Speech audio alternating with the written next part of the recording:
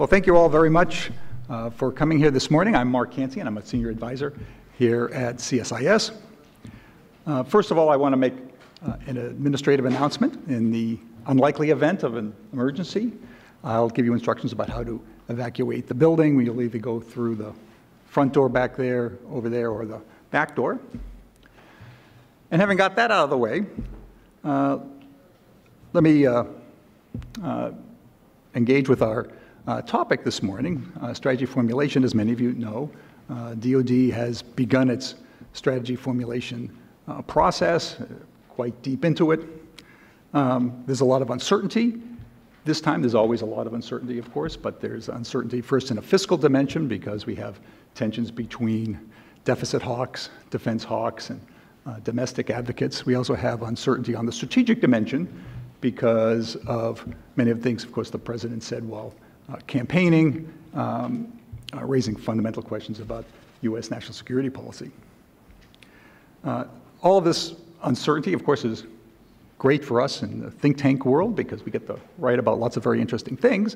It makes the task of strategy formulation a bit more difficult. People sometimes ask, well, why is strategy formulation important? I mean, isn't it strategy, the output of this process that really matters?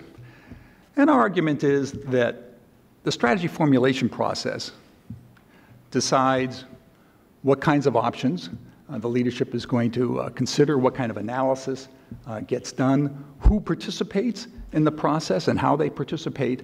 So a good process can facilitate the production of good strategy and help the process of getting it adopted in a highly political environment. Let me take a couple of minutes to set the stage. I'll give a few highlights from our recently completed study, then I'll ask our panelists to come on up and give their perspectives.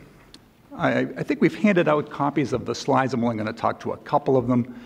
Feel free to ask questions about any of the other slides if you have questions there, and of course, it's all online.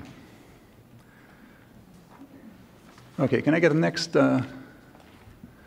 Okay, great. The recent debate has been driven primarily by Senator McCain and the Senate Armed Services Committee, although many people, many committees have participated. About 2 years ago, he held a series of hearings about management in the Department of Defense, and maybe 50 or so experts testified during that process, and they raised a lot of issues with the strategy formulation process, as well as many other management processes in DoD. There were a lot of complaints about the process. You can see many of them here. People in the community are well familiar with these complaints. But you can see that two things that come through are this lowest common denominator kind of approach, watered down priorities, and slowness. Okay, next slide. One result of this was direction for an independent study, and that's the study that CSIS did. You can see the process here, which I don't want to go into now, but two things I do want to note at the bottom there, the CSIS study concept, because we wanted to do two things. First, we wanted to make this useful to policymakers. That's the precept, really, for think tanks to try to be helpful to the policy process. And we also didn't want to get sidetracked by arguing over what the strategy should be. We really wanted to focus on strategy formulation and help the administration with that. Next slide. Here I just want to focus on the right side there, the changes, because as a result of this series of hearings and the discussion, the Congress made a wide variety of changes to all of the strategy documents. On the right there, you can see a synopsis of those changes. The one I want to focus on is the bottom right there. The QDR, of course, has been changed to the National Defense Strategy. The Congress reduced the number of required topics, wanted the department to focus on prioritization and getting it done quickly. It also required that the document be classified. And in fact, many of the changes that the Congress instituted required classification, with the hope that that would allow the documents to be more candid about priorities and trade-offs. Next slide. So now we've gone through some of the background here, let me talk about the insights and recommendations that we came up with. And the four overall recommendations you can see here. The first one is that there's a lot of latitude in the new congressional direction. I noted earlier that the Congress had reduced the number of required elements from 26 to 6. This gives the department a lot of latitude in shaping the process. It doesn't have to do the QDR again. And our understanding is that the department has used that flexibility. The second point is recognizing the inherent political nature of the process. Although the staffs, of course, that put this product together are highly technical and highly skilled, ultimately the product is a statement about an administration's position, and that statement is being made in a highly political environment, and you just can't get around the politics of that. It also means that no matter what strategy comes out, they're all going to face bitter opposition because it's the nature of the environment. And the fact of bitter opposition doesn't mean that it was successful or unsuccessful. The third, limiting the proliferation of strategy documents. You know, every issue advocate wants to have their own strategy or roadmap. The problem is that when you multiply these, you let people then cherry pick because the documents are never fully in sync. And our recommendation, as you can see up here, is to limit at what the secretary signs and to make these documents as consistent as possible. And the final point is to seize the opportunity to drive change. The opportunity, the window for making changes is widest, open widest at the beginning of administration. And with time, administrations make decisions and reduce the amount of flexibility they have. So getting this product done quickly is an administration's greatest opportunity to make change. Okay, next. In the report, we identified 12 key choices for administrations in developing a strategy process. I'm not going to go through all 12. I'm just going to focus on 2, but I do want to note the variety of key decisions that we had identified. Okay, let me have the next one.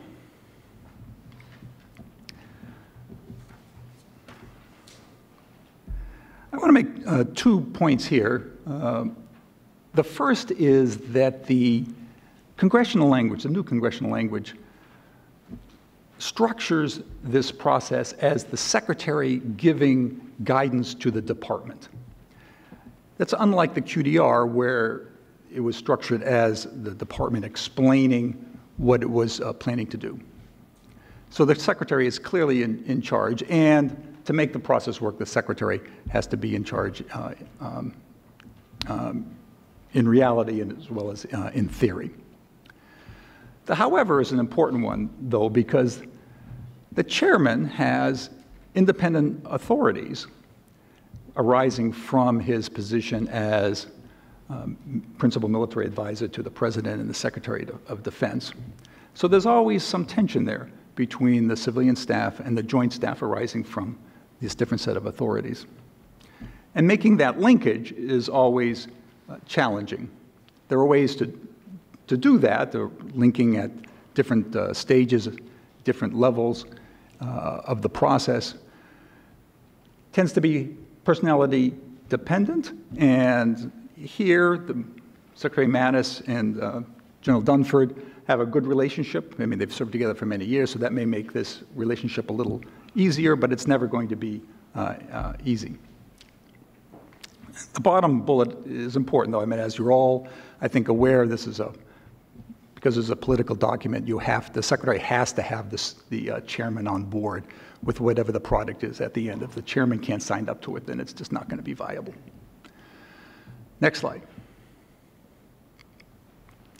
Outside advisors, we looked at this because there have been different approaches to using outside advisors. And when we looked at other countries, for example, France and the United Kingdom, they brought outside advisors in a much more deliberate and aggressive way the United States has done in the past.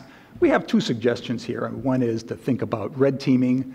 Secretary Mattis has done that in the past, and it can be very helpful in opening the competition of ideas. And the other is having some individuals or groups look at the final product before it goes out to give, again, some to sort of test the justifications and give some feedback before it goes out to the wider community. It was also clear as we looked at some of the case studies that outside groups can't do the work. In other words, they can't substitute for the internal cells. They're very good at giving advice, very not so good about making trade-offs. All right, next one, and I think it's the last one. All right, we're good on time. Two of these are aimed at encouraging the Congress to wait and see how this process plays out before reforming it again. The Congress can sometimes be impatient in driving reforms. So we suggest, all right, see what the products are, then do some studies about the products, and then make whatever further changes you think are warranted.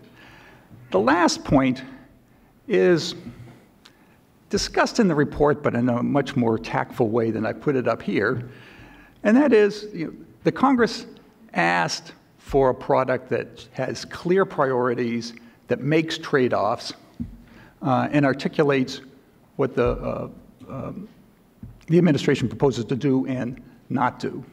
The Congress then cannot turn around and punish the department for producing a report that in fact does that, because inevitably there are going to be winners and losers and people who don't like the results. Now, the fact that there's debate and criticism, I mean, that's part of living in a democracy.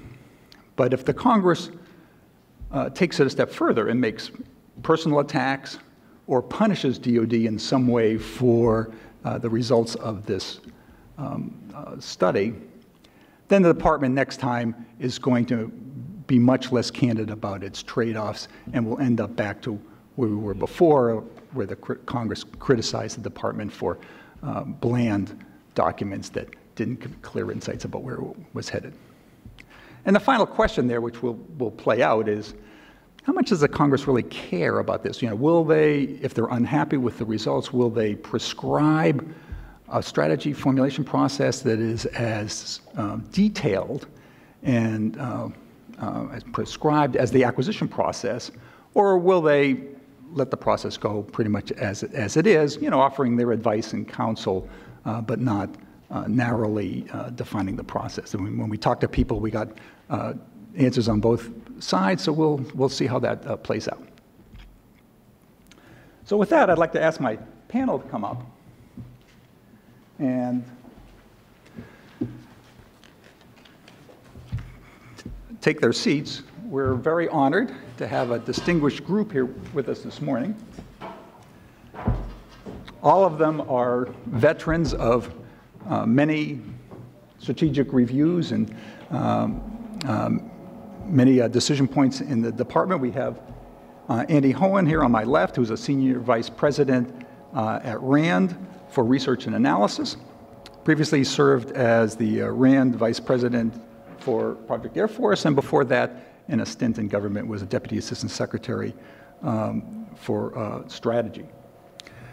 To his left, we have Christine Wormuth, who's a former vice president here at CSIS, and before that, very recently, the Undersecretary of Defense for Policy, and now the head of the ARST, is it pronounced? ARST Center for Resiliency over at the Atlantic Council.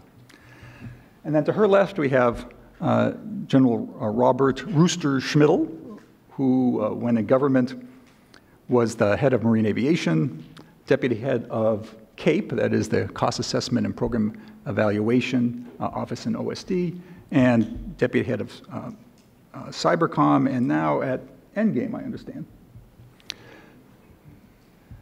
So with that, Why don't I turn to my left here to Andy and ask him to make his comments and give us his thoughts. Great. Thank you, Mark, for the opportunity. I see a number of friends and colleagues in the audience here, so look forward to the discussion today. First, I want to say congratulations to you and your team on this new product. I think it's great to have this kind of report focusing not only on the what of strategy, but the how and how to think about that. And I think you've done a great service to us. And also, it's a pleasure to be here with Christine and General Schmidl. It's terrific to share the stage. I think our focus today is more on substance or more on process than substance. But I don't think we can divorce substance from this discussion. And for me, I think we have to look at the situation in which strategy is being formulated. And when I look at this environment now, I look back and experiences that I had in '89 and '90 as we were working on the base force and the regional defense strategy, and then in '93 on the bottom-up review, in '97 the first QDR, in 2001 the second QDR, and so forth. And we've all had those experiences. For those 2 decades, I would argue that the 2 decades that followed the Cold War, fundamental U.S. strategy was consistent and largely unchanged. Consistent and largely unchanged. It aimed to maintain U.S. primacy through an inclusive strategy of growth of the global liberal order. 2 decades in which I think the basic assumptions about the role in the world had been settled and remained largely unchallenged. That meant expanding the democratic peace. It meant opening the global economy to all participants. It meant checking and precluding major competitors. And it also meant, very importantly, maintaining and expanding U.S. security ties. The reviews that I participated in and the strategy formulation all embraced those ideas. I think we could look at President Obama's experience, and I think for a time he was tempted perhaps to go in somewhat of a different direction, arguing and to make a point of perhaps a bit of a blend of neo-isolationism, the talk about nation building at home, and an emphasis on cooperative security, that is, the idea of working with and through allies to achieve objectives. But he too, I think, came to embrace the basic notion of primacy. And so although those ideas sort of were inside the administration, I think President Obama was very consistent on that. What we have today, though, with President Trump is perhaps, and I'll underline perhaps, the sharpest break since the end of the Cold War in terms of basic U.S. objectives. We don't know yet how things will unfold. As Mark pointed out, we've got various processes underway. We're waiting on a national security strategy. The Defense Department's underway with its work. The other executive branches and agencies are doing their reviews. But we have certainly the notion of challenging some basic objectives in a way that we haven't seen in over 20 years. In many ways, I would argue that the debates up until this point were largely about means and not about ends. And this, by the way, was also true throughout much of the Cold War. The arguments were largely about means and not about ends. Now, however, we're having a basic debate a fundamental debate about ends. We can see this in the administration, and we can see differences that are unfolding here. We can see it between the administration and the Congress, and I think we can also see it in the wider public debate. And so this time, although our focus here is on process, I think the substance of these reviews is quite different. And I would argue here that it will be difficult to be clear about ultimate strategy until we have much greater clarity about ends. That is, that the debate about America's role in the world needs to be resolved before we can meaningfully discuss how our diplomatic, military, and economic power can be aligned behind a set of coherent, widely supported goals. I think a lot of that is up for debate right now. So now back to process in terms of how we're thinking and looking at various issues. I very much support the recommendations that were made in this report. when Mark noted that the issues of aligning process to the decision maker, very important in terms of my experiences. Recognizing the inherently political nature of the process, no question about that, and we should never doubt that these are ultimately decisions about that our political leadership need to make.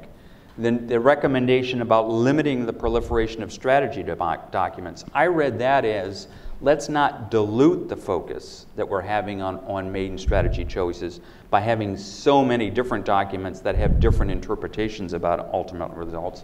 And then certainly the focus about seizing opportunities to drive leadership priorities.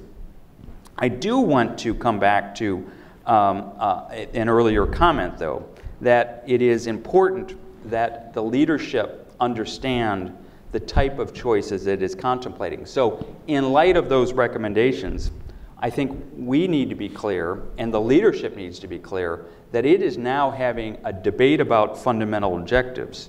And until we arrive at clarity among those, and alignment among those, so clarity about objectives and alignment of the leadership, and here I'm talking about the executive branch and the Congress behind a coherent set of goals. Absent that, we're going to have confusion, and confusion will be abundant. And I think we risk that right now in terms of some of the debates we have. We see different ideas coming out of different parts of the executive branch, Congress challenging various ideas. There's no question that this is an inherently political process, but I think there's also no question that we're having a debate about fundamental goals, and those need to be resolved if we're going to be able to focus and align on strategy itself. Now just a few reflections on some of the recommendations in the report, and as Mark did, I'm going to pick out a couple as well. Who runs the process is one of the question marks in there, and what is the right civil-military balance? I think the report has this one just right in terms of the work DoD does. There's no question the Secretary of Defense needs to run this process. There's no question the Secretary of Defense will turn to trusted advisors to do it. Also no question about the role of the Chairman of the Joint Chiefs of Staff and the Joint Staff in this. I would add one comment, at least from my experiences, however, and that is it would be a mistake to think that the Chairman, and particularly the Joint Staff, speak for the military services. I think in any kind of process, the military services need to be involved. They need to have a voice, and very importantly, the top leadership of the military services need to have a voice in terms of any decisions that are going to be rendered. Any time that you're not sort of including the services, I think that the Secretary is going to have a shortfall in terms of his or her knowledge of the real choices that are being made, and they run the risk of lack of alignment in terms of any outcomes that are, or decisions that are ultimately taken. As I mentioned earlier, if we don't have clarity and we don't have alignment, then confusion is going to reign. And in this case of the Department of Defense, I think having the chiefs involved in the ultimate decisions is necessary for alignment and necessary for avoiding any kind of confusion that comes later. Should we, another of the choices that were raised here is, should the focus be on establishing clear priorities or aspirational goals? I think clearly most of us would side on the notion of aspirational goal, or on clear priorities. But I would argue that there's a further interpretation I'd give to this. I wouldn't just look at any kind of a strategy document, be it classified or unclassified, as the end result. The end result ultimately are the choices that are being made in terms of resource priorities. That is, the budgets that are submitted. And therefore, if I were going to judge in terms of a product that's coming out of one of these reviews, I would certainly look at the description of the strategy itself, but you certainly have to have the companion, that is, the budget that's going to be supporting those. And so, to me, I would urge that we look at the package of results, that is, the strategy and the budget that accompanies it, in terms of the choices that are being made and how those were ultimately reflected. How often to conduct a strategy review? I thought there was a very good point made in this, that each new administration has to tackle a review, and you should only sort of undertake these when situations have changed. I think that there was sort of an artificial nature of some of the reviews I participated in, where the administration really wasn't looking to make any changes, but it did have a congressional requirement to undertake a new review. And so it went through the motions. Certainly, every new administration has choices to make. It has policy to set. This is the right environment to do it. There is a certain irony to this, though, that although the latitude, as Mark made in his opening remarks, that the latitude for every new administration is greatest in its earliest days, I think the irony is its ability to render decisions and come to conclusions are probably most difficult. You don't have all the senior appointees in place.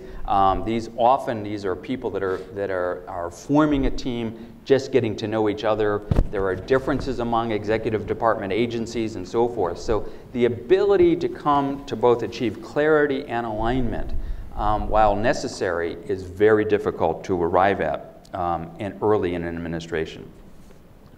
Last, for me, when to publish results. And I realize this is sort of an arcane detail, but I wanted to raise it because it was my experience that although there is an argument to be made for getting the results out earlier rather than later, I do think there is also an argument to be made that an administration ought to have a chance to look at not only its results, but how they're reflected in budget choices that they ultimately make.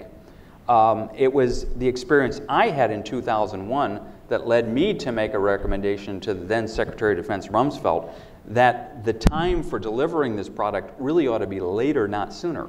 That sure, you get your strategy done, but it's only when you've gone through and concluded that budget review that follows that you really understand whether you like the strategy or not. So I worked with several congressional staff with the Secretary's approval to change that date and move it later so that you would deliver your strategy and your budget product, your budget results all at the same time when they're fielded. I could see this going one way or the other, and so I'm not really here to say with certainty that don't do this later, but I think because administrations are new, because they often don't yet know how those choices are going to be rendered in terms of budget decisions, give them the extra few months to take a look and deliver the product all at once. So, Mark, those are some opening comments from me, and I look forward to hearing from Christine and Rooster. Thanks. Christine. Thanks, Andy. That was great. And I think I'll try to keep my comments pretty brief because Andy and he's a former boss of mine, and so I agree with a lot of what he had to say. So I thought I would talk a little bit about some of the process issues and then maybe a little bit at the very end of my comments about the substance. And I think the process really is a very important piece of the entire enterprise, and so I commend CSIS for really taking a deep look at it, going back and looking at sort of our own American experiences, going back to the bottom-up review, but then also looking at what some of our allies and friends do and trying to learn lessons. I think that's very valuable, particularly because, as Andy said, you have a new team coming in, and some of those folks may have been involved in previous QDRs, but many may not have. And I think offering the opportunity to give some really structured thoughts is very helpful. And I will say, as someone who was, I participated in many of the QDRs, if not quite all of them, but the one that I personally led was QDR 2014, and that was a second-term QDR, and it absolutely was, frankly, an exercise that was more about duty than about creating great new strategy. So I fully agree with the idea that a new team should come in and do a review, but then after that, unless there's a major change in the strategic environment, I would not support doing another strategy review. It's not useful and just becomes kind of a staff drill. So I think that's a particularly useful recommendation. I also think that in general, there's a lot of wisdom to having defense strategy reviews being done by a smaller group in a relatively shorter time. I think having a smaller group gives you more chance to be innovative and to really push the boundaries and to have really deep debates about what are the ends that we're trying to achieve, what are some creative new ways to try to achieve those ends. And it can be hard to do that when you have huge groups of working groups and panels and what have you. I think the 97 QDR was an example of one that had many, many different panels and sub-panels, and it really sort of got consumed in some ways by all of the staff exercises. And I think it can be, when you have very large review processes, it can drive you more quickly to that lowest common denominator trap. I also think that QDRs, or defense strategy reviews, are a little bit like planning a wedding. They can kind of expand to fill the time available. And as someone who's now been married twice, you know, I know by personal experience that you can spend a whole year planning a wedding, you can spend 3 months planning a wedding, and at the end of the day, you still wind up married. So I think in this case, you know, sometimes doing it more quickly, particularly if you have a small group who's empowered, can be just as effective and streamline the whole thing. That said, I think the challenge with a smaller group and a shorter group goes to the issue of buy-in. How do you get buy-in across the senior leadership of the entire department? And as Andy said, it's not only the OSD staff, it's not only the chairman and the joint staff, it's very importantly the service chiefs and service secretaries, and frankly, it's also the combatant commanders. You really want all of those folks on the same page at the end of the day. If you're going to A, I think be most effective in implementing your strategy, but also B, be most effective in being able to articulate coherently and consistently in public what your strategy is. And I think particularly if you're going to have a strategy where there are winners and losers, and if we all agree that it would be useful to have strategies that make real hard choices and make real statements about priorities, there are going to be losers, then it's really important to have buy-in, because it's very tempting when you're a loser in the strategy and budget process to go outside of the tent and start complaining to, you know, people who you think can help you on the Hill or in the defense industrial world, for example. So you really, I think, need to find a way to run a tight process, but also make sure that all of your senior stakeholders have a voice in that process and have the opportunity to make their case and to be heard. Because if they are heard, I think there's a greater chance of them being accepting of the results. Not perfect, even if they are, you know, given the stakes, frankly, that are involved in many cases, particularly when you're looking at choices between capacity and capability. Those are, you know, very significant, and even entities and stakeholders that have been given the opportunity to really talk directly to the secretary about what they believe the choices should be are still going to be tempted to sort of go off the reservation. But if you don't give them a real opportunity to make their case, you're definitely going to be fighting a lot more rearguard actions down the road. So I think that's a real challenge with kind of the smaller, tighter process. It's of course important to construct a strategy review that's suited to the personality of the individual secretary and the way that person likes to work and the way that person's senior team likes to work. I would offer, you know, I think frankly every person who's charged with running one of these major strategy reviews tries to do that and feels like they are trying to set it up in a way that's going to appeal to the secretary and work for that person. I think the harder thing in my experience, both sort of at a direct level but also as an observer, is even when you try to set up the process to work for a particular secretary, it can be challenging to hold that person's attention, and to, even when I think a secretary has all of the best intentions of making a strategy review a major focus for him or her, they are going to be pulled in so many different directions. They're going to be pulled over to the White House. They're going to be pulled to go and do trips to do defense diplomacy and so on. They're going to have a lot of issues competing for their time and attention. So finding a way to really keep that secretary and deputy secretary engaged in the process so that it's clear that the people who are running that process on a day-to-day are empowered, in my experience, is the bigger challenge. And I would suspect that Secretary Mattis, who's very well known as being a real strategic thinker, is nevertheless struggling with all of the things that are competing for his attention. And so I think that's probably a very real issue for this team, as it has been for others. I also think that while it's probably a good thing that Congress has allowed the department to have this new national defense strategy be classified, I don't think it's a panacea, and I worry a little bit that folks up on the Hill believe that because it's classified, it's by definition going to be a better, clearer statement of real choices. It's going to do a better job of prioritizing, and so on and so on. And I'm not sure that that's really the case, because at the end of the day, there's going to have to be an unclassified articulation of this strategy. And allies and friends and adversaries are going to be extremely interested in what that summary has to say. And I think they're clearly going to know that there's a classified version. So they're going to be looking, if the public version comes out and it doesn't upset the apple cart pretty significantly in terms of sort of what the priorities are, I think we're going to find a lot of allies and partners coming to us and saying, is this really what's in the classified version? You know, is this really, where are the hard choices? Back in the Defense Strategic Guidance, you all said you were going to rebalance to Asia and maybe Europe was going to be de-emphasized. Where's the beef? Where are the real choices? And so I think there's going to be quite a lot of pressure on the department to articulate a lot of what's in the real strategy, if you will. So I don't necessarily think that the classified strategy is going to get us out of that box and solve all those problems. Two more things I'll say just in closing.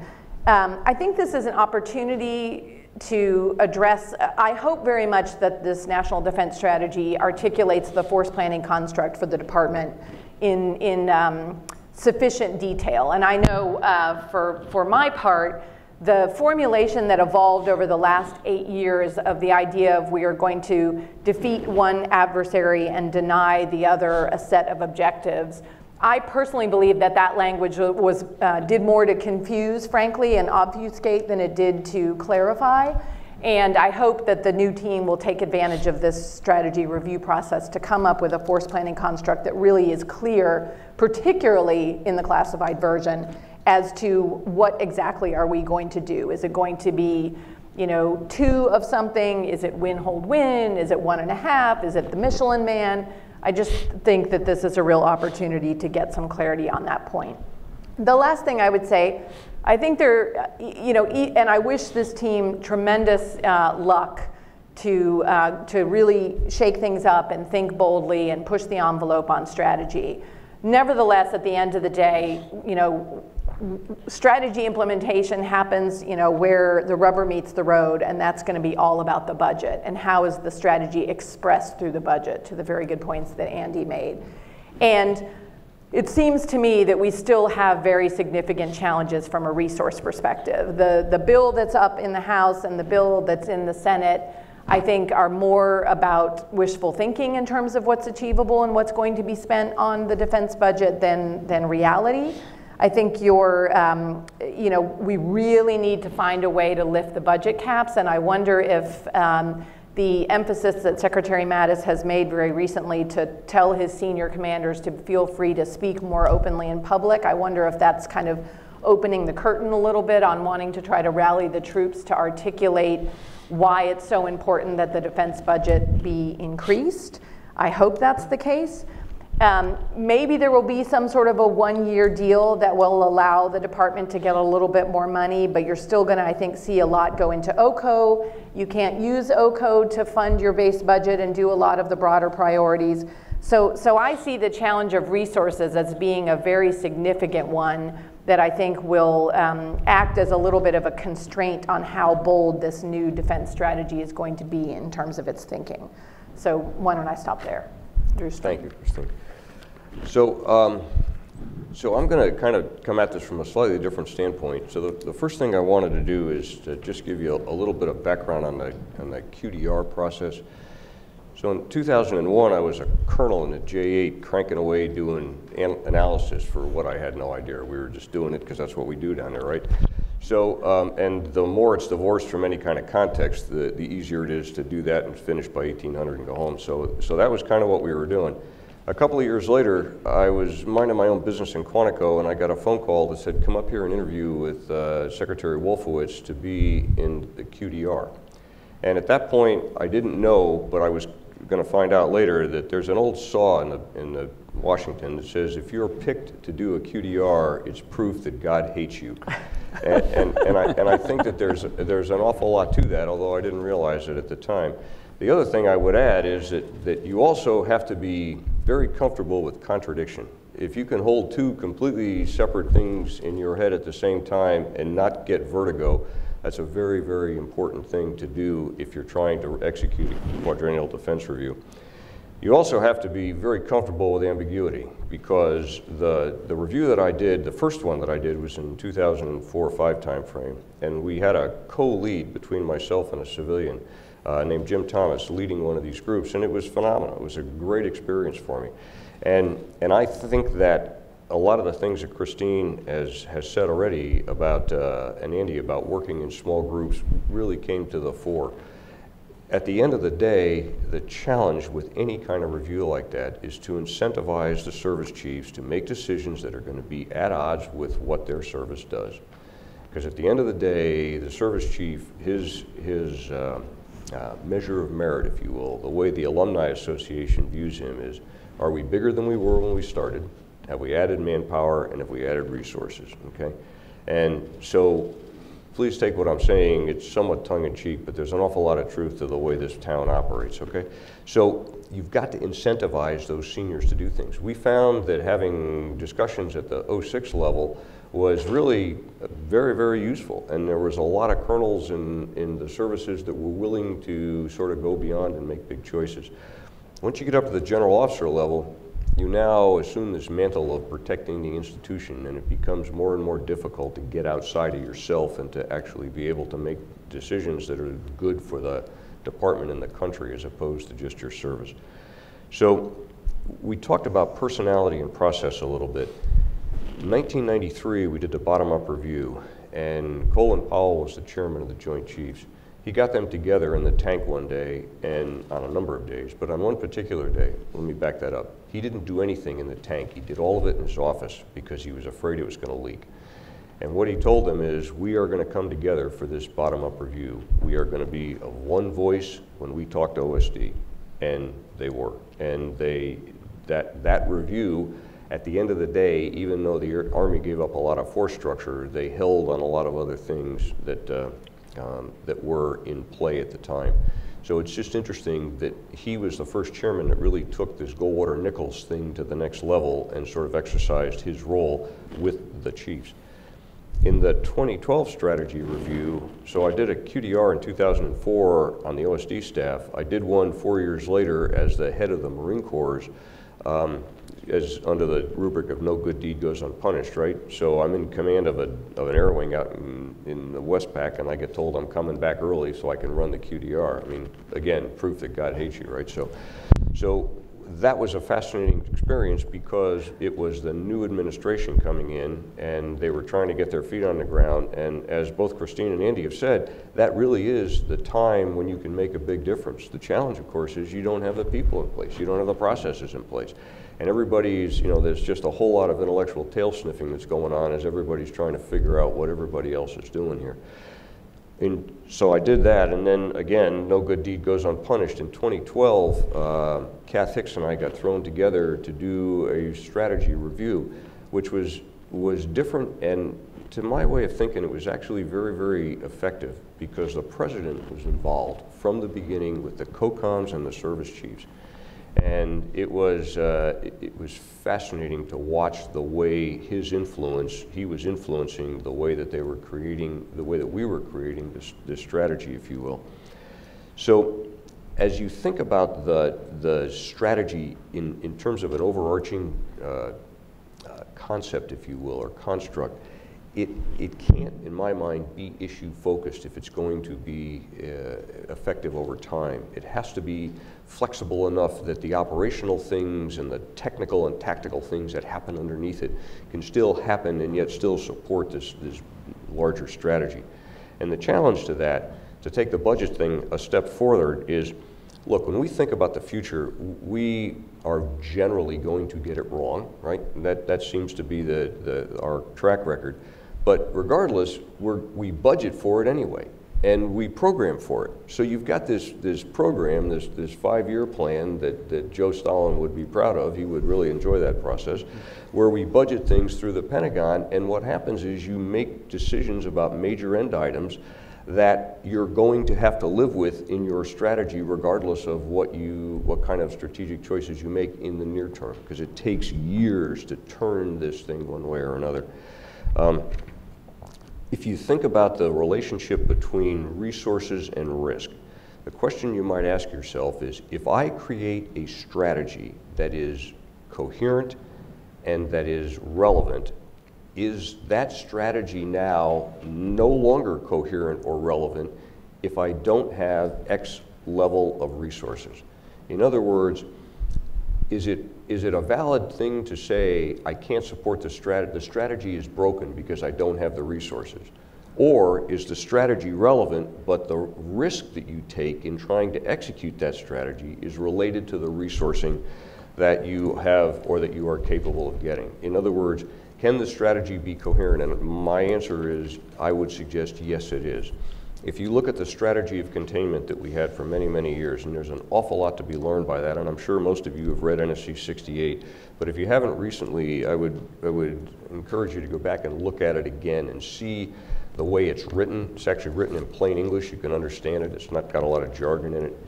And it was a top secret document. It has since been declassified. You can Google it on the web and sit and read through it, and it's fascinating in that it talks about the Soviet Union and what it's trying to do, and then it has very specific things that the government, that we can do to counter that. And the kinds of things that it talks about, and there's 4 big things, right? It says we need to block the expansion of the Soviet Union. We need to expose the false pretenses of the Soviet disinformation, we would call it today. We have to induce the retraction of control and influence, specifically looking at the Eastern Bloc. And the last thing is to foster the seeds of destruction within the Soviet system. Can you imagine saying that today? But this is what, in 1950, what went into this document. Now, there wasn't a lot of, you will do this in this particular manner, and this led to what's going to happen down the road here, the Pentamic Army, where we are going to make large trade-offs about Army ground structure to support nuclear weapons in order to support parts of what we're trying to do to contain Soviet influence. But I just use that as an example of how the process that created this and the process that's going to reinforce this, and I'm sure you're all familiar with the Solarium project, but that's another great historical study of how President Eisenhower got his entire cabinet and staff to look at the options for containing the Soviet Union and to come to a consensus that would drive this forward, because he inherited this from the Truman administration. If you look at that and you say, okay, so that was a successful strategy that the United States had, the strategy of containment. What was the process whereby we created that strategy, and how did it inform the decisions that we made long term? We didn't contain the Soviet Union everywhere in every place. But then you'd have to ask yourself the next question, which is, so why at the same time did we create such an absolute failure of a strategy in Vietnam? Why was that strategy, did that turn out so badly? Was it because of the way it was created? Was it because of the assumptions that Johnson and McNamara used as they created that strategy? Was it the notion that at the tactical or operational level, that firepower and attrition, that you could destroy a village to save it? All those assumptions were implicit in that strategy. So it's important as we think about a process that this is a living thing that you just can't do once and expect that it is going to continue to be relevant, to do great things. The next thing that so in my interactions with the Congress with regards to how they partner in this, at the end of the day, it seems to me that the Congress is most interested in a strategy that's going to support local business. It's going to support what's being made in their state, the big end items that are being made. It's not the norm that you will find this kind of Ike Skelton sort of strategic view of the world and what needs to, and what the nation needs to do. Now, that's not to say that these are not good people making good decisions. It's just to say, I go back to this issue of this incentive structure again. You've got to incentivize people to do things that they generally might not be inclined to do. And when we create a strategy, a new strategy, even if it is a significant break with the past, in other words, that we're going to do something that we haven't been doing or we're going to start doing something different, it's important, I think, to remember that it's managing that ambiguity between the way we've done things before and the way we are going to do things in the future that's really important. You're never going to just get all the old stuff out and put all the new stuff in. It just doesn't work that way. And so I would suggest that that is something to think about. And the last thing that I'll leave you with, because I think we've discussed a lot of the specifics about the study, is I would ask you to think about this. I would suggest that war is now the defining way of human interaction. That warfare has become a social way of dealing with people and nations that is different than it was 50 years ago. That no longer should we conceive of the world as generally peaceful with periods of conflict. That conflict is the norm, and if conflict is the norm and peace is the aberration, then what would that do to the way we would think about designing a national security strategy that would be different? The first thing I would suggest we would think about is that the military strategy can no longer be nested inside the national security strategy. That the national military strategy has to be developed and the national security strategy together. There's a symbiotic relationship between the two of them because of the ways that war has taken over as this metaphor. It is literally an internal institution of the state now. And because of that, it's interleaved in everything that we do in our society. If you look at the way we talk about the war on poverty, the war on drugs. We describe sporting events as, there's a war going down there on the 50-yard line. We do that so easily, we don't even know what's different about it.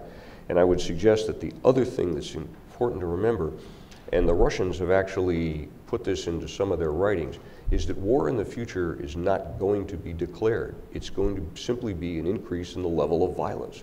Well, if that's the case, and look at the last couple of wars we've been involved in, and the declarations or not that have occurred, whether it was in Vietnam or Korea or wherever it happened to be, this increase in the level of violence is something that I think has been sort of normalized, and it's something that we ought to think about as we sort of challenge the assumptions that we make when we go about creating a national security strategy. That the thought that this sort of quaint Westphalian notion that we're going to spend these large times of peace, and it may have been the fact that in the years gone in past we've done that because we didn't know any better. We didn't know what was going on behind the shores, but because of the technology now that we do know that. So there's this constant level of anxiety and this constant level of conflict. So with that positive upbeat ending on that whole thing, I would agree with all the other things that we have talked about today with the political side of this, with the secretary driving this. But at the end of the day, there is something to be said for what those of us in uniform understand about planning, which is it's the plan, not the planning, or it's the planning rather. Because if you want this government of ours to have a coherent worldview, I would suggest that it's incumbent upon each one of us that's involved in these strategy creation, these strategy development things, to add to that, because that's one of the things that makes this great republic of ours operate the way it does. So, anyway, that's the thoughts. Thank you very much. Let me take advantage of my position here to ask the first question or two, and then we'll open it up to the audience. But I wanted to leverage something that all of you have talked a little about, and that is the relationship with the NSC and the White House, because, of course, in theory, the national security strategy should come out first, and then the defense strategy In the past, that's never happened, although it looks like it may happen this time. I know that the White House is trying to get the national security strategy out ahead of the national defense strategy. But in 2014, or 2012 rather, of course, there's a very close connection with the president there, but very often that connection has not been present. So I wanted to ask each of you about your thoughts about connecting to the National Security Council and the White House and the value there, or the difficulties that brings. I'll jump in. I mean, I was at the White House. I remember fondly being on the other end of the secure video teleconference link with Kath Hicks. I was the senior director for defense at the NSC during the 2012 Defense Strategic Guidance process. And I, like General Schmidl, thought it was a very, I think, beneficial process. And in an ideal world, I think it would be great if we always had a president who was as engaged personally as President Obama had been at that particular review. And part of that review, I think, frankly, was driven not by just a desire to sort of put some stakes in the ground on kind of geopolitical issues, but also the Defense Department was being directed to take, very large cuts to what it had planned to spend. So the strategic guidance process at that time was, partly about rationalizing that. But I found that to be hugely beneficial because first of all, you had a president who was personally and directly engaged, who was, hearing from the Defense Department leadership about what their views were about what was important, but also was putting out some views of his own about what he thought what direction he thought the country needed to be going in. And it was really, I think, pretty unique in that, there were multiple meetings in the Oval Office with the president, the chairman, the secretary, the undersecretary, the vice chairman, where they would debate issues about, which do we have to prioritize a particular region in the world? If so, what regions is it going to be? What should, we didn't really call it the force planning construct in front of President Obama, but we did talk about, is this idea of being able to do 2 major regional contingencies nearly simultaneously still the right yardstick to use, for example? And of course, we worked very closely with the NSC staff as well, and folks like General Schmidl and Kath. And so I think that having that really tight connective tissue can be hugely beneficial, particularly if you're contemplating making a real change strategically, either on geopolitical issues or on major investment issues. We made a pitch, frankly, in the run-up to the 2014 QDR to try to redo that because there were still a lot of us around who saw how useful that was, and it fell on completely deaf ears. In part, I think, because we really didn't have the kind of big strategic questions to grapple with. I think it would be less, while I certainly think you always need to have coordination between the NSC staff in particular and DoD as they go through simultaneously or nearly simultaneously the NSS and the Defense Strategy Review. If it's just at the level, with all due respect to, my current, to the folks doing it now and, having had the job then, I think if it's just about connectivity between the Senior Director for Defense and the Undersecretary or whatever, it's useful, but it's a little bit less valuable because because at that level, you're probably really talking about what those individuals think the right answers are, as opposed to engaging the people who are going to be making the decisions. So I think the best way to do it is to really get the president and the cabinet level officials to be engaged, but that's hard. So here's an example from the other side of it. So how I got involved in this is I ran General Dempsey's transition team as he became the chairman, right? So we spent a lot of time flying on airplanes and talking about stuff. And a couple months after he became the chairman, I was back at Cyber Command as the deputy up there, and he called and said, hey, we're going to put this strategy review together, and I want you to lead this from the Joint Staff perspective because of the way the discussions that we've had. So I'm trying to channel some of the things that he's thinking about, but I found myself, quite frankly, on the weekends in OSD, particularly in CAPE, using their analysts to run science projects and to run excursions on Army end strength and other things that were just too nuclear and too radioactive to get outside. Now, the issue that Christine mentioned about resources, so that was the time now that that the BCA caps are in place, there's money coming down. And I got it, the world's coming to an end. But the other side of this is when resources become less available, it really helps to focus you on what's really important. And one of the conversations that we had during that particular evolution was the extent to which the services could continue to do what they'd been doing at those levels of funding. And the president and I got this from one of the service chiefs, he got them in the office and said to them, can you, one at a time, support what's in this strategy? Well, the challenge with all that is at the end of the day, the services, part of their sort of rationale, the raison d'etre, is that they can support what the COCOMs are asking for. So that there's a real dichotomy, there's a tension here between wanting to support that, wanting to seem like you are doing everything and being everywhere. But interestingly enough, the discussions that came back that I was part of, that the service chiefs brought back from the White House about the strategy were actually pretty substantive. And they were, and I gotta tell you that not everybody agreed with some of the proposals in there about what was going to happen to the military, what it was going to be principally used for or not used for. But again, there was a very healthy dialogue about this.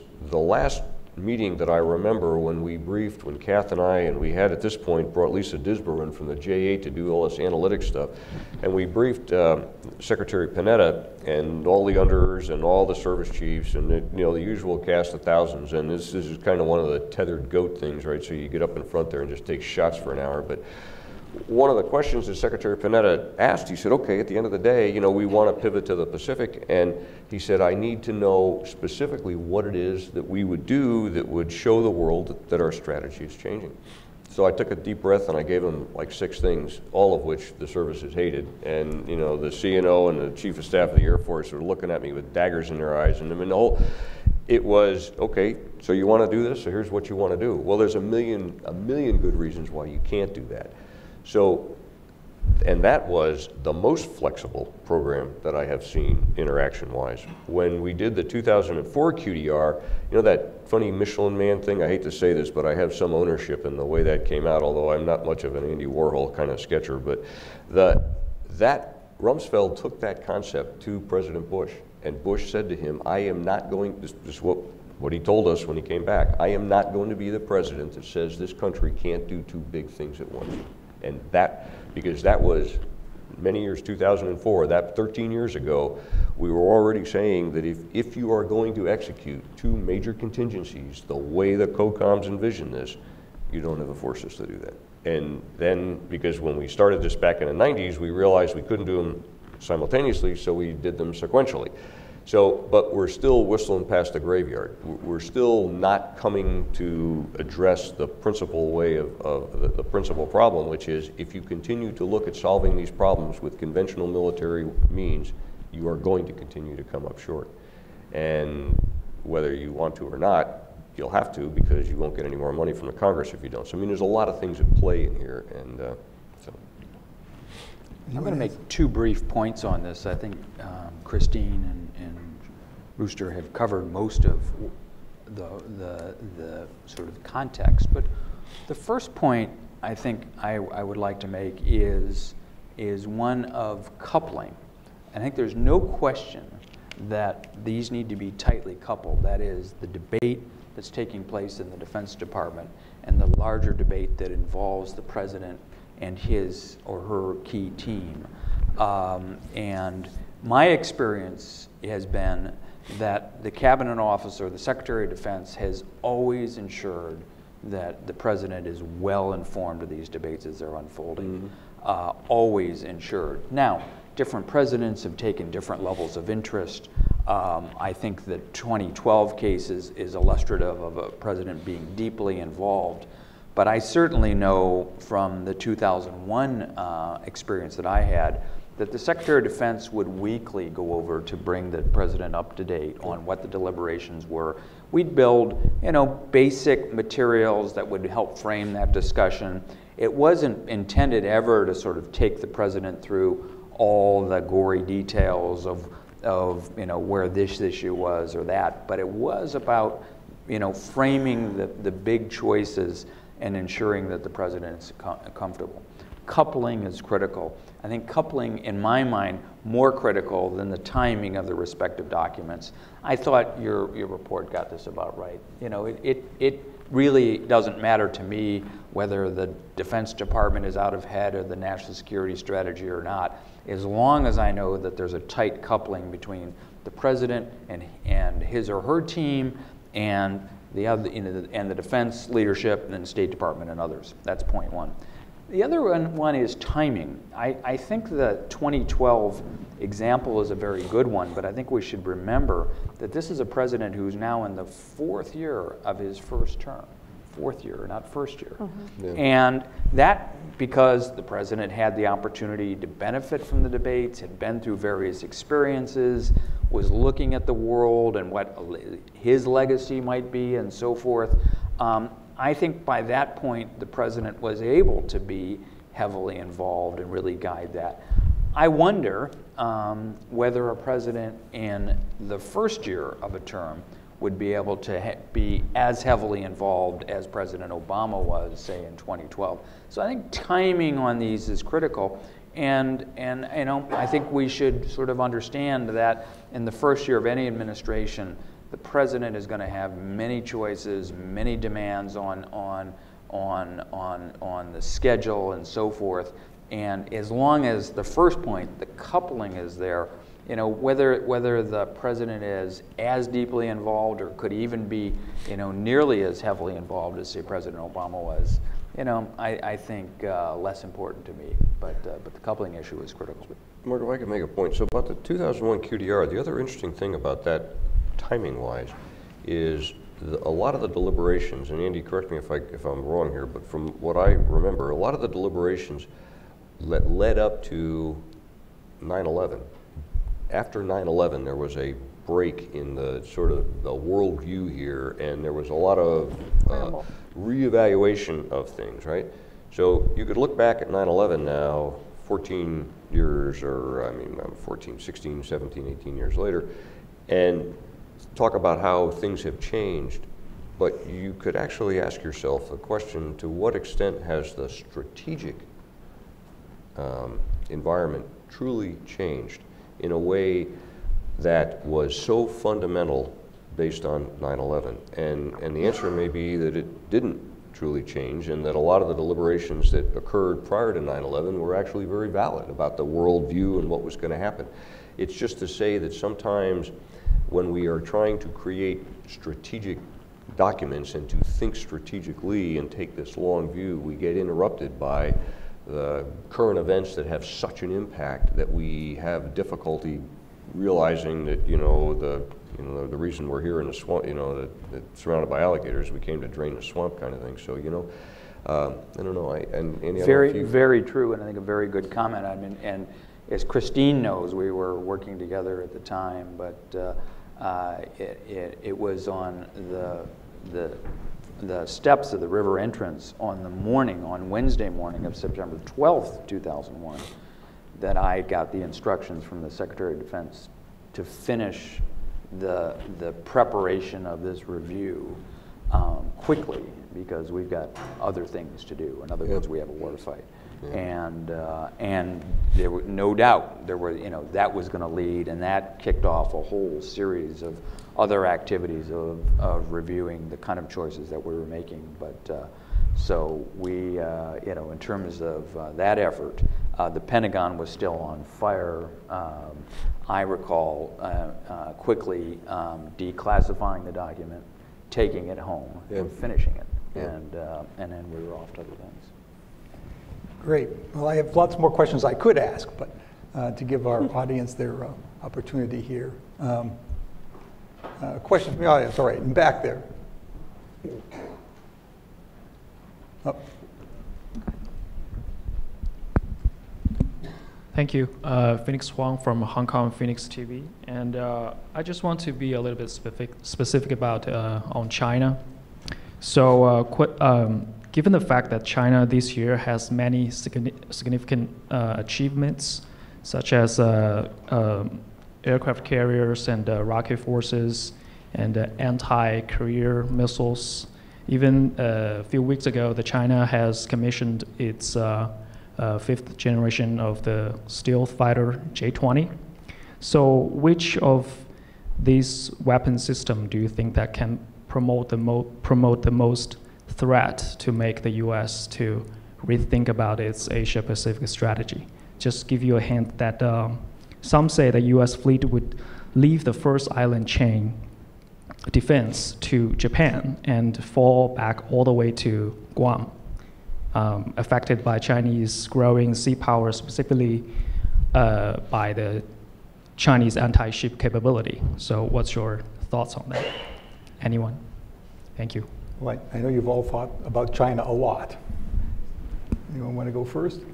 I'll leap in. You know, I think you'll probably see in the National Defense Strategy, well, let me step back. You know, I think there's been a very strong appreciation in the Department of Defense for some time now as to the scope and scale of Chinese military modernization in all of the domains: air, maritime, cyber, space, ground, et cetera. And, you know, there's such an appreciation for the significance of that modernization that the department puts out its, you know, its annual report on Chinese military power every year. And that's really the place where the department goes into detail about specific weapon systems and their implications for the US military. You know, I don't think that the National Defense Strategy will do that in that level of depth, but you'll certainly see, I think, you know, I would expect to see a discussion in both the section that addresses the security environment, but also the one that talks about what are our objectives, what are our goals, what are we trying to do around the world. I would imagine you'll see a discussion of our approach to China, and probably in the context of sort of the department's thinking about anti-access area denial kind of challenges more broadly, and certainly those are challenges that we see all around the globe, not just in the Asia Pacific. So I'm sure you'll see a discussion of it. Again, I don't think that this is a particularly new issue for the department, and it's one I think that is something that the department looks at very closely. So if I could, one of the things that I think is that your question brings out that is really important is that we don't confuse tactical capabilities with strategic thinking or with a strategy. Okay, so when we talk about China, a lot of times that conversation, at least the ones that I have been in, they tend to be dominated by folks in uniform, and we tend to talk about how we're going to defeat certain tactical Chinese systems, et cetera, et cetera, et cetera. What it seems to me is really called for here is for us to back away from this thing a little bit and to realize that a strategy against China is going to be unique in and of itself, and it's going to be different than the strategy against Russia or anywhere else. That this particular strategy is not a one-size-fits-all.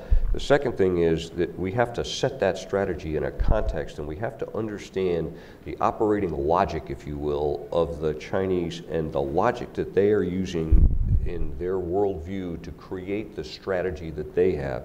When we understand that logic, we can then invert it, turn it on its ear, and use it and apply it against the Chinese. But we can't ever get there until we understand what it is that's driving them. The other part of this is that there is a social piece to this whole thing. There is a social complexity to any strategy, and it is especially important in the case of the Chinese that we understand how all of this knits together in a way that gives us insight, again, into the logic of the problem from a whole of government perspective, which is why I made the point before that the military strategy needs to be developed concurrently with the national security strategy in some kind of process, because what tends to happen is my view, we create a national security strategy and then we go try to solve the problems that occur inside of that strategy by going first to the military because it's the easiest thing to do, it's the most effective in the near term, and it gives us a sense that we're doing something and accomplishing something when in fact we may not be. So that I would suggest, and the last thing I would mention on China is that I think it's important as we start to look at a strategy there, this whole notion of challenging every assumption that's out there. because I think that we'd find that a lot of those assumptions may be rooted in historical anecdotes that are no longer relevant. And when we think about this strategy, the very last thing I would leave you with is the real art form here is to connect a concept to practice. Okay, so as we're not creating a strategy that's just a concept. We are creating a strategy that is a concept that has connections into practice, because it's the practice, the execution of that strategy that at the end of the day will actually define or reinforce what that strategy is. So, Andy, anything you want to add? No, I think go ahead. One thing I would note is a conversation that we had beforehand, and that is the tension between a focus on high-end challenges like China and Russia and the need to have forces engaged day to day around the world for crisis response and humanitarian assistance and power projection. And strategists tend to focus on the high-end threats because those are the most threatening, but the day-to-day demands push the services to increase their forces to try to meet those demands that the president and the world keep putting on them. Okay, another question. Okay, over there in the corner. Hi, Jesper Vandenberg, ISEC student at GMU. I just briefly wanted to ask a question about how important is consistency in strategy formulation versus flexibility. General Schmidl, you talked about looking back at the strategy of containment, but obviously, that strategy might be missing, a cybersecurity component or something like that. So I was just wondering on your comments on consistency versus flexibility in strategy formulation. Thank you. If I can give you 30 seconds on that. I think that you need to look at that at different levels. That there's a level of consistency potentially at a strategic level that is extremely important to the strategy, but that trying to take that same level of consistency at a high level and drive it all the way down to the tactical level is fraught with peril. That the flexibility you need is at the tactical and operational level. The consistency that I think you need is at the strategic level. I'm going to take and say something very similar, but in a little different way, which is I'm in complete agreement with General Schmidl on this.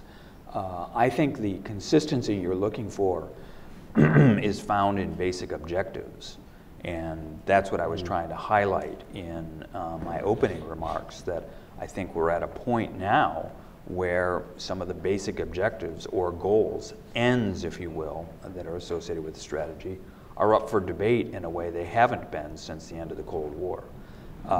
And so we're looking for consistency of purpose. You're looking for coherence in those objectives. You're looking for a definition or a statement of America's role in the world. What do we want to accomplish?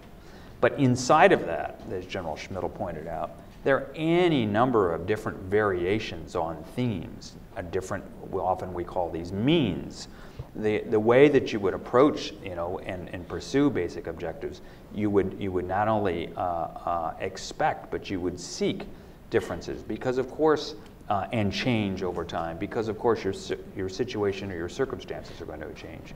And so for me, I think what I want to be focused on now is where does this administration come out in terms of its position about America's role in the world? It may still and could well affirm sort of the consistency that we've seen over the last 20 years. But I think we also should recognize that some of those foundational elements are now up for debate in ways that they haven't been for a long, long time. Okay, question, let's see, we'll move over to that side there. Two opportunities, okay. Hello, my name is Nicholas Haskell, I work at the State Department. I wanted to ask this group because it represents sort of, I think, a lot of knowledge in terms of the transformation of how we've approached some of the problems since September 11th about security sector assistance. So sort of a vital component that we've seemed to have found in specifically in post-conflict environments, Iraq, Afghanistan. I think increasingly the debate is in Syria. And our approach as a Civ Mil group has come under a bit of critique. I think about the Special Inspector General for Afghanistan Reconstruction Lessons Learned report that was just released, looking at the last 15 years in Afghanistan and how civilians and the military have worked together to build Afghan military police justice institutions. Could you comment on, where you see that going in this process as sort of a strategic consideration, building partner forces? I was going to say that, What is your job? Yeah, God hates you if you get assigned to a QER multiple times. You also know God hates you if you have to work on security sector assistance, which was also something else I got to work on when I was at the NSC. But in all seriousness, I certainly think that building partner capacity, which is another sort of label that we use for it in DoD, is a very important tool that we have in our strategic toolkit to try to help us meet some of our ends and our objectives as a nation, and that we've learned through very hard experience that it doesn't make sense to always do everything ourselves. Not only is that very resource intensive, but it's also sometimes not the most it's not the best way to achieve a sustainable resolution of a situation, which I think has led us to doing a lot of the good security sector assistance work that we've done.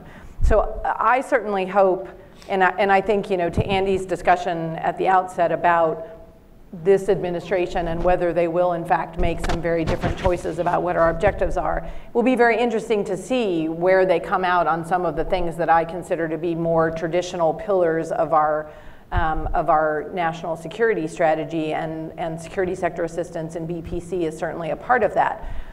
Assuming that they do, in some way, I think, find a home for that, which I suspect that they will, I think that, to me, the two real questions there are, one, why haven't our efforts to build partner capacity been more successful given all of the time, all of the resources, all of the experience we have doing it? I think we still seem to have a lot of problems, and the sort of the need to completely rebuild the Iraqi army in 2014 is a good example.